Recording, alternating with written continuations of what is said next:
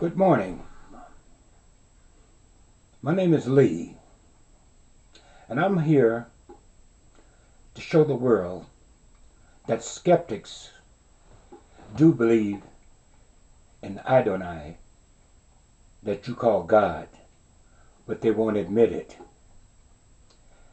I run in the bloodline of Richard Dawkins of England, but I am totally in disagreement with his way of teaching evolution.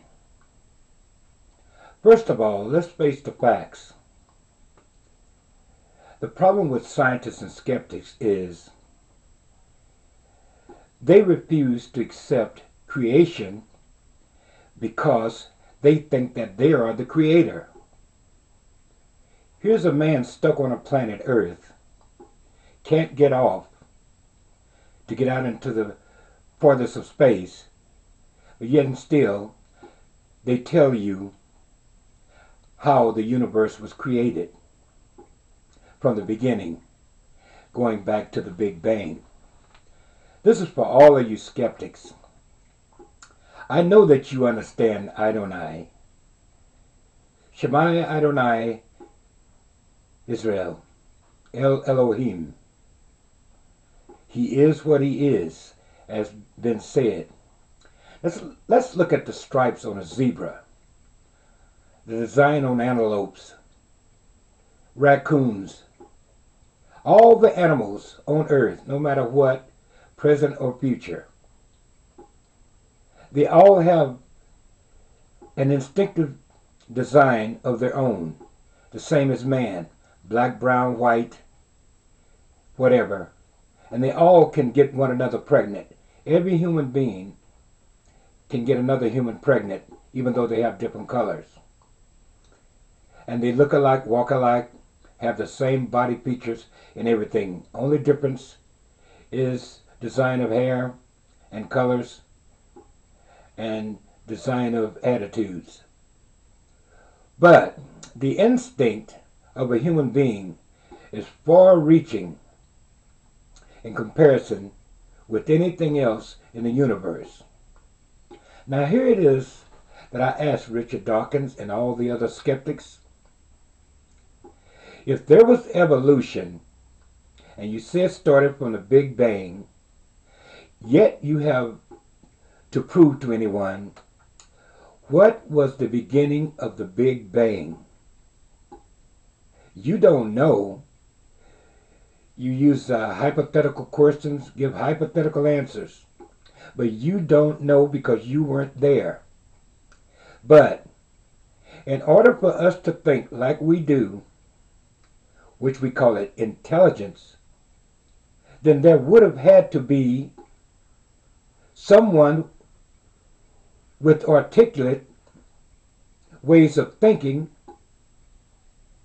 in order to make or produce or create whatever it is that you see today. See, we got human problems. All the human problems are their own imagination right here on this earth.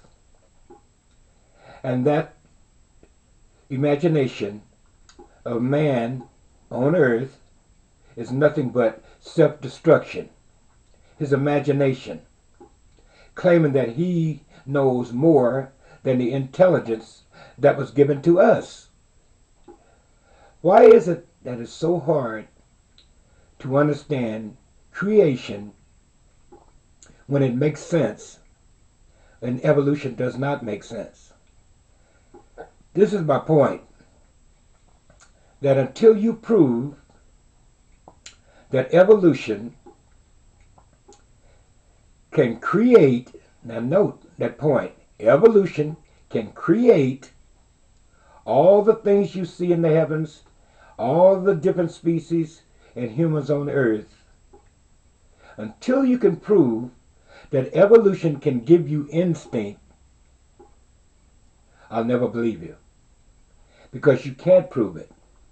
Why is it that gravity holds everything, as Einstein and Newton has proved and many other scientists have proved, that gravity keeps everything in perfect order. Gamma rays,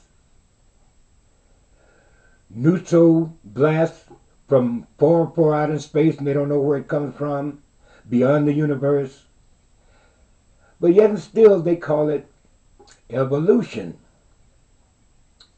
Well, I put it this way.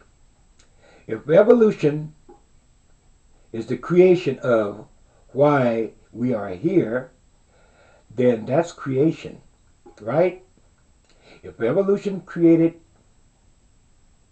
and you state that there wasn't a creation, well, how could evolution create what we got if it's just evolution? Dawkins, I run in your bloodline, Richard. Even though you didn't know it, I carry the same name. I am totally against not only you in your way of explaining evolution, and all you skeptics that don't believe in Adonai. Show me a man, and I don't believe in Nostradamus.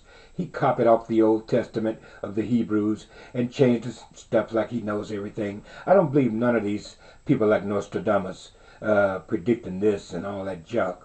They're trying to steal the law and the explanation of Genesis and pretend as though they know everything. Far from the truth. Let's take a look at what is it? The snake. They speak of the snake in the garden.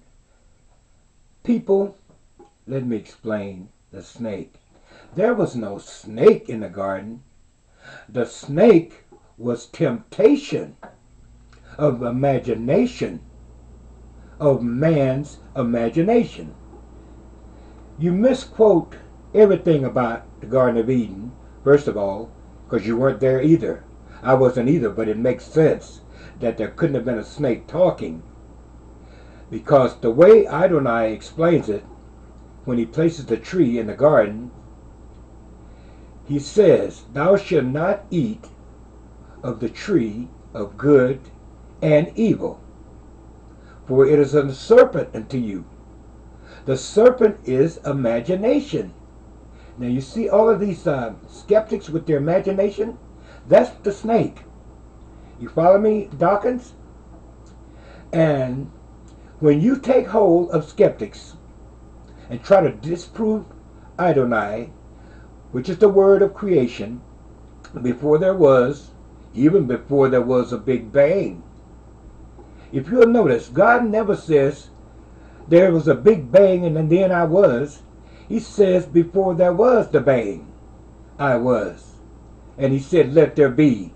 So even if it was a Big Bang, look who said let there be a Big Bang.